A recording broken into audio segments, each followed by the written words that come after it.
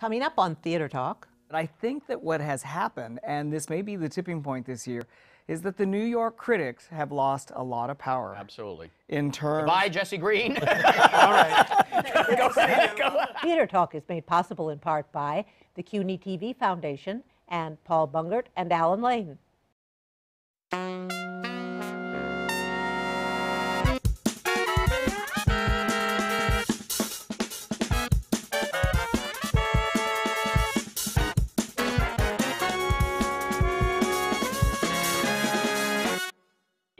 Settle down, calm down.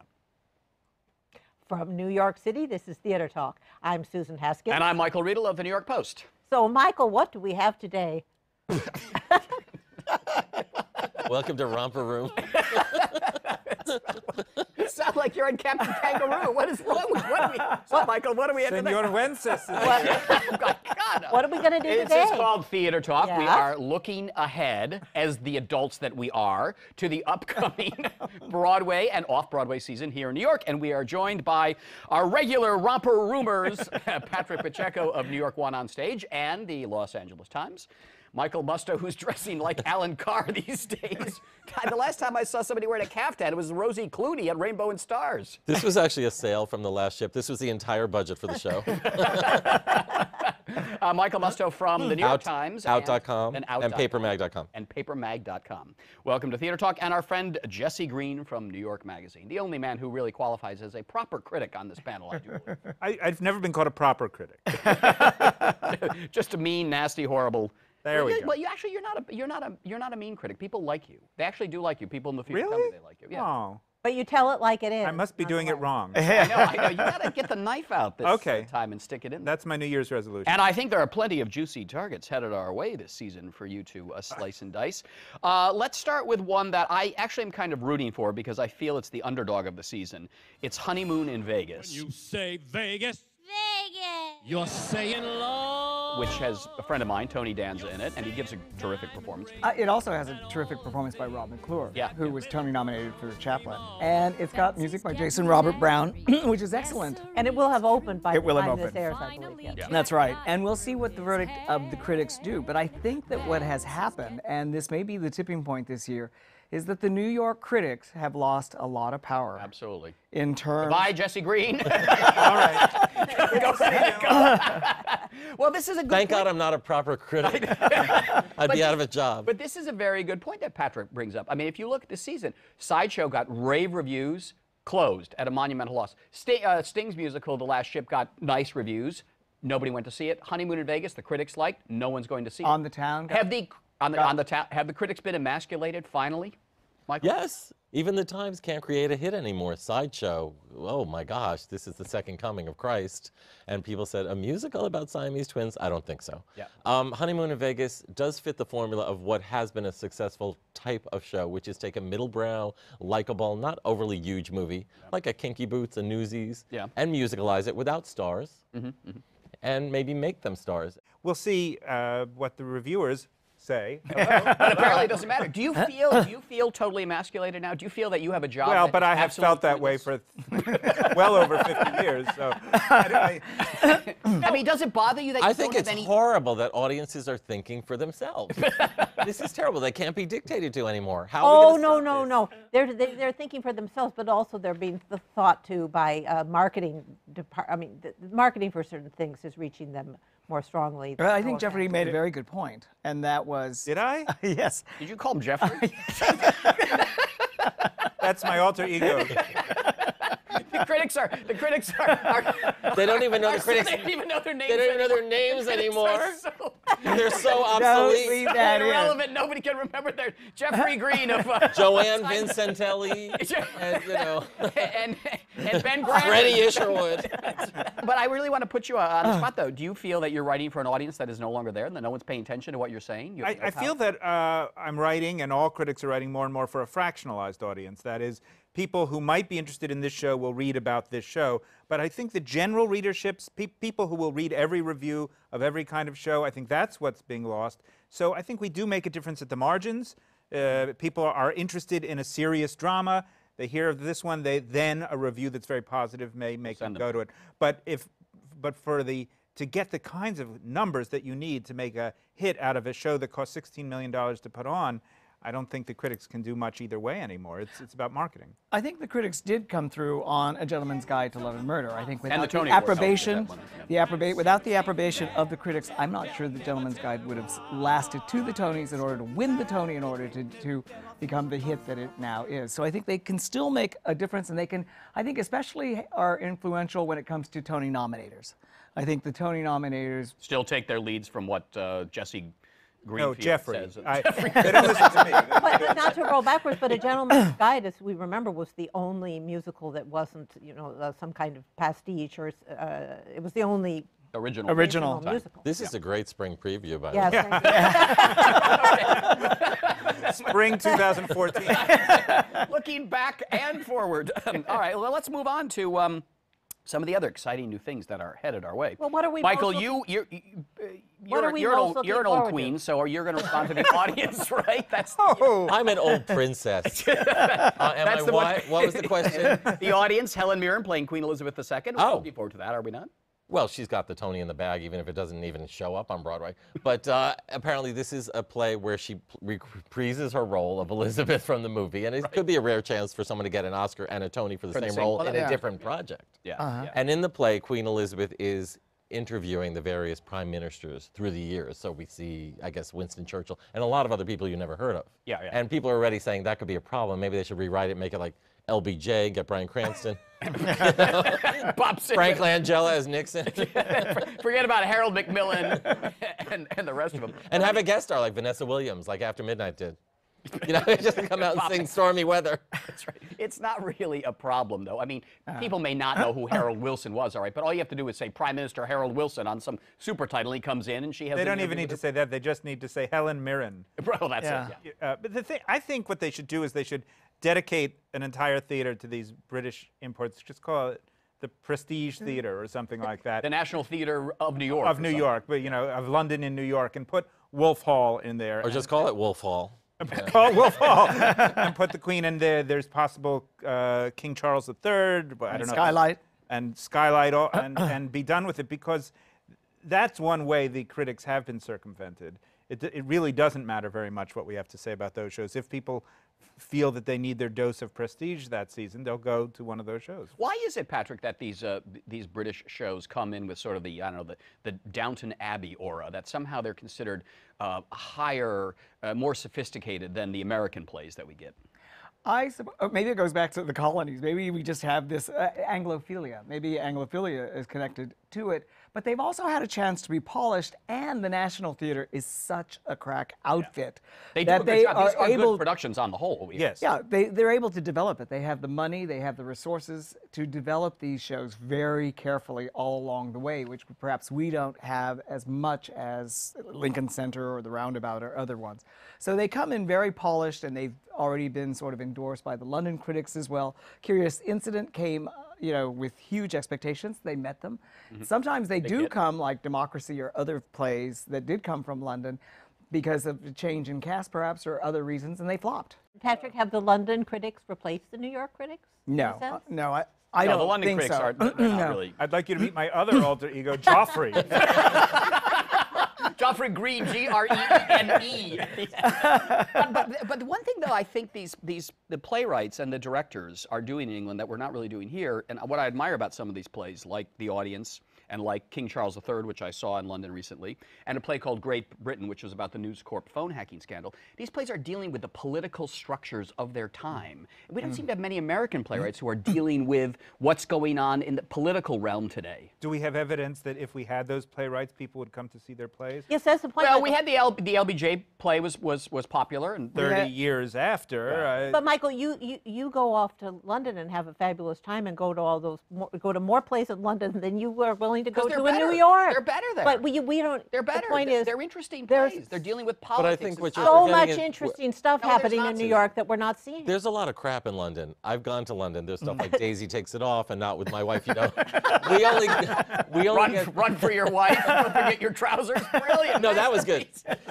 But we're only getting the cream of the crop of London, and we're getting everything of New York. Yes.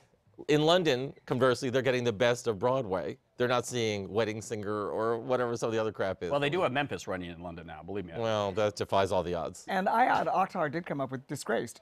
Did it do well? I don't think it recouped, but it was very much of the moment. And in fact, Play about Muslim totally, America. it couldn't be more timely. And in fact, it seems to me that the response to the play in many ways has changed as the headlines change. All right, so moving on to some of the other shows coming up.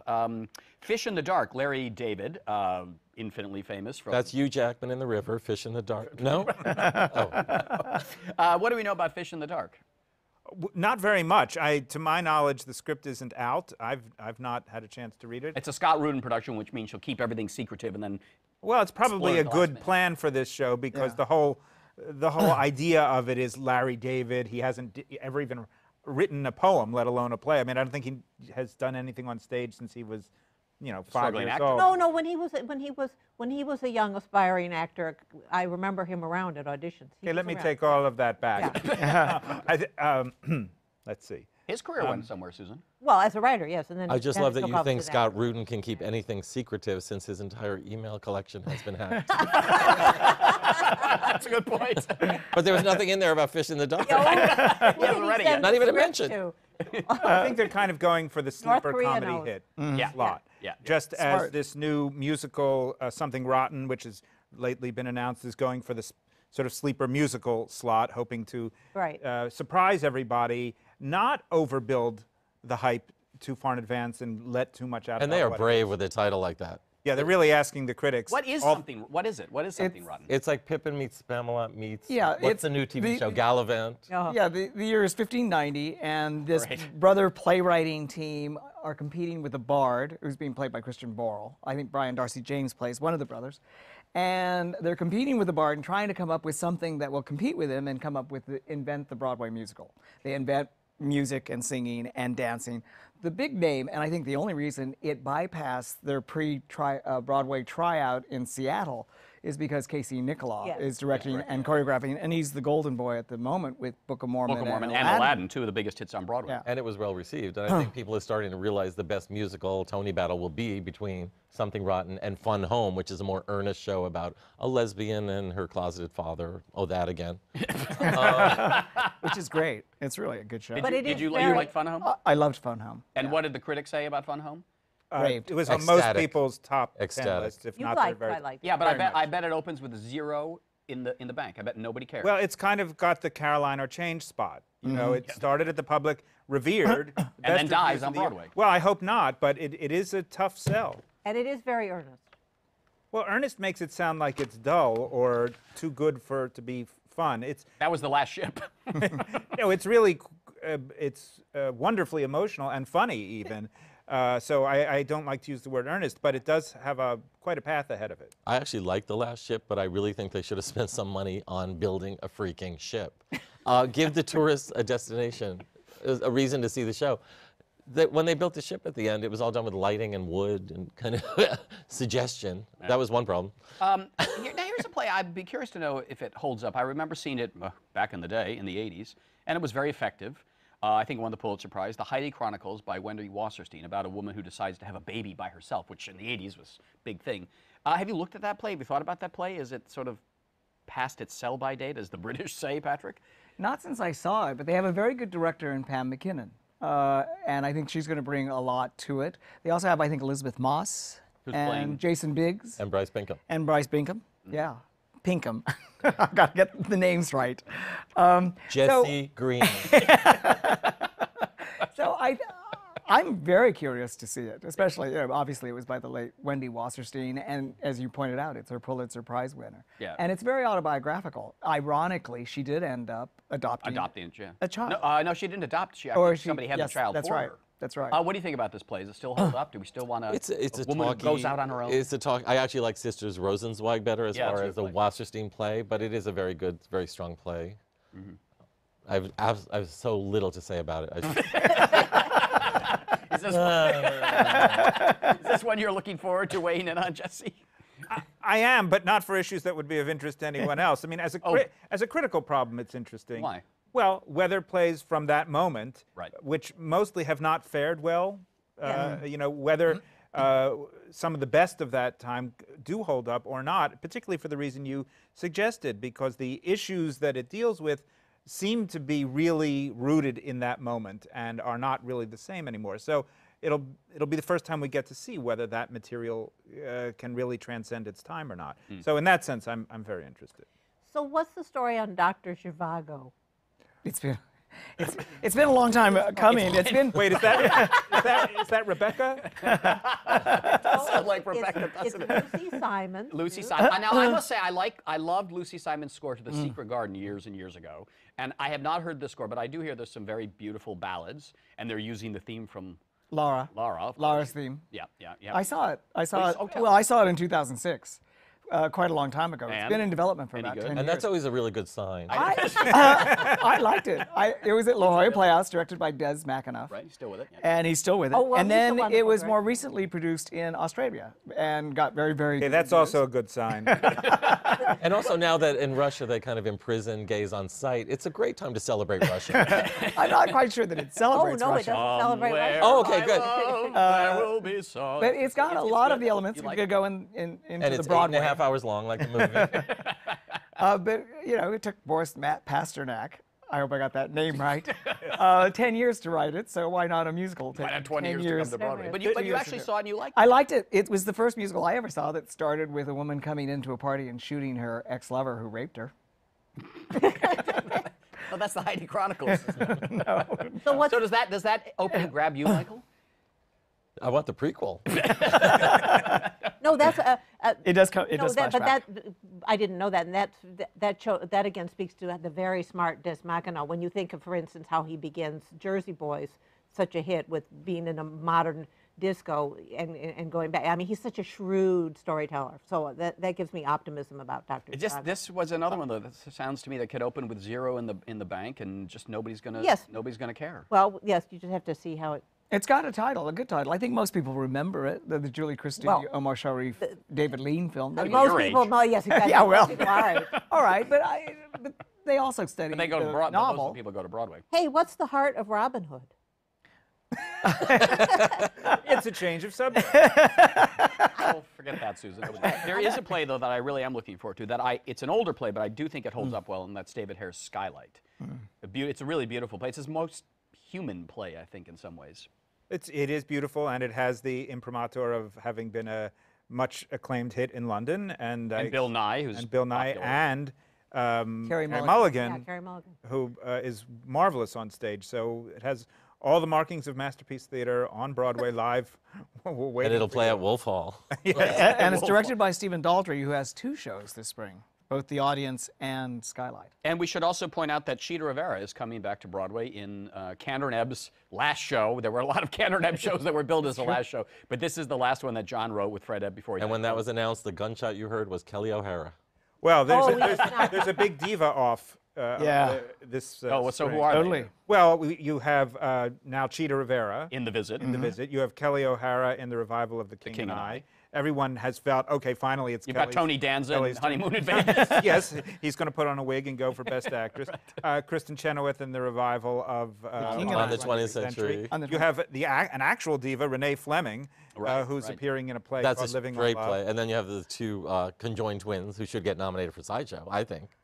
Or together or separately, I don't know. They'll Should they do it do together. separation surgery on their nomination? But, you know, The Visit, though, have you seen it? Did you see it? I did. I Scott? saw it at Williamstown. And how is it? I thought that it was, she's brilliant. She's absolutely, it's an extraordinary role. Didn't you write a show for her once? I didn't write the show. Terrence McNally wrote the show. Well, you worked on it. I had the Full pleasure. disclosure. I had the pleasure of doing the interviews. But it's not a role that we think that we identify Chita Rivera with. I mean, we identify her with happy musical comedies. And what This is one, the role? She plays Yes. a woman who goes back to get revenge on the man who jilted her. She wants the town to Well, kill she him. won the Tony for The Rink and for Kiss of the Spider Woman. She's done very dark music. Well, that's true. Yeah. Why By is- the way, this show was supposed to come to Broadway in 2001 with Angela Lansbury, and then her husband died and she backed out, and then it took a long road back, sadly long after Fred Ebb died in 2004. It's a radically different work than it was in 2001. I've heard the score. It's a very good score. It is Very a very good. Very, score. very Did you good see score. it? Yes, I did. Did you like it? I can't say. You'll have to It ask. doesn't matter anyway. You'll have to ask Joffrey. It won't. So So we don't have much time left, and I'm really interested in what you're most enthusiastic about. We haven't talked about off-Broadway, and right. I'm very eager to see Hamilton, the new Lin-Manuel Miranda musical at the Public Theater. He did In the Heights, which was popular. And The Flick, which was one of my favorite plays of the last few years and won the Pulitzer Prize, is returning off-Broadway. You know, sure to cause dissension among audiences. What's it about? Well, it's a long play in which nothing very much happens. So it's right up your alley. Why the critics are irrelevant because they because we like long things plays in which nothing much happens. So those are two things that I'm particularly looking forward to off-Broadway.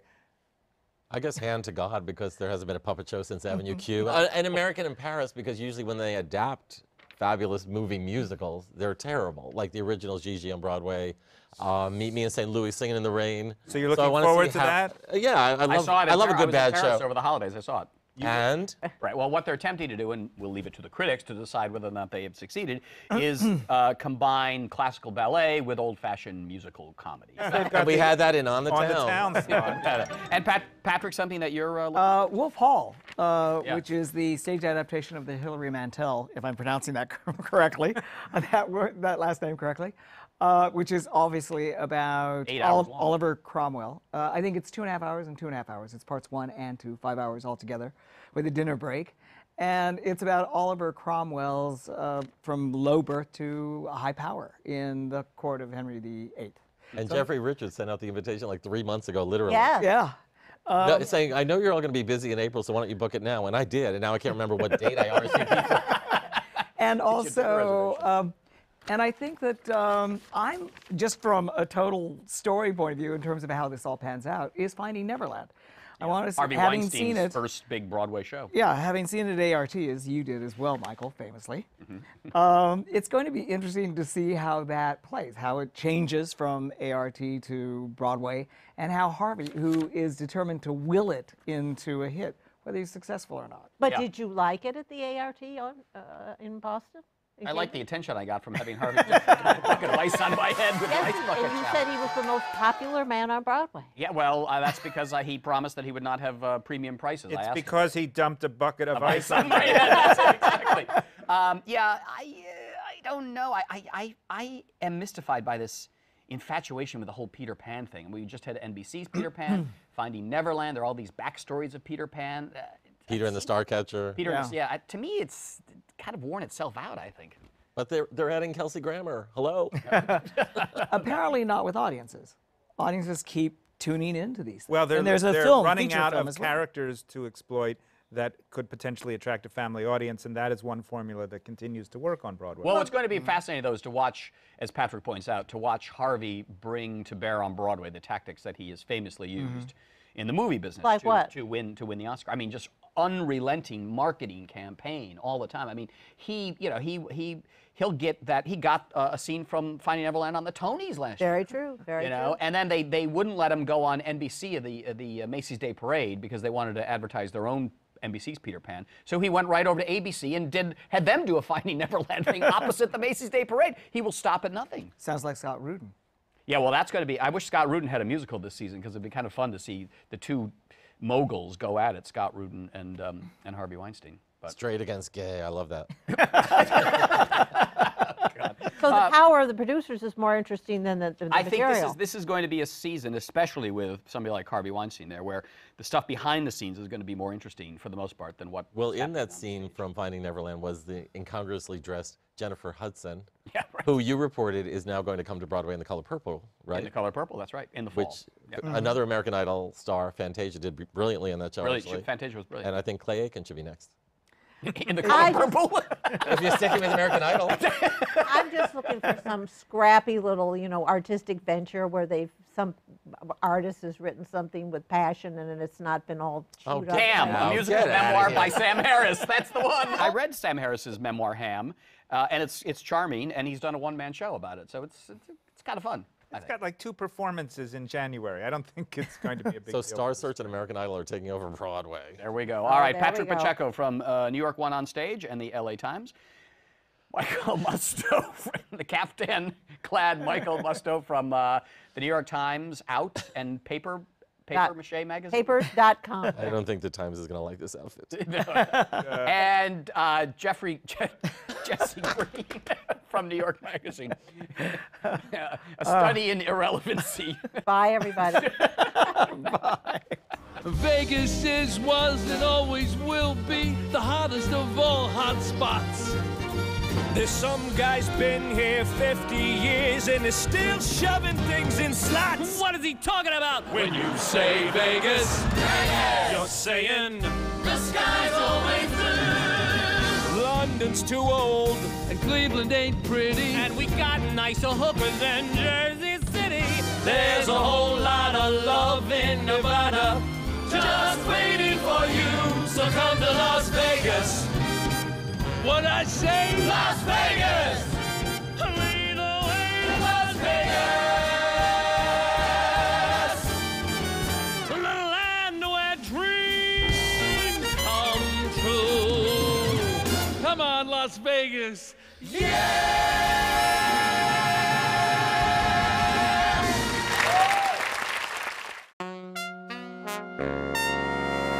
Our thanks to the Friends of Theater Talk for their significant contribution to this production. Theater Talk is made possible in part by the Frederick Lowe Foundation, the Corey and Bob Dinelli Charitable Fund, the Noel Coward Foundation, Carrie J. Fries, the Dorothy Strelson Foundation, plus public funds from the New York City Department of Cultural Affairs, and the New York State Council on the Arts, a state agency.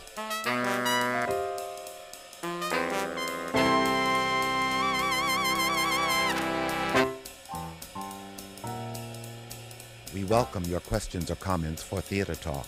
Thank you and good night.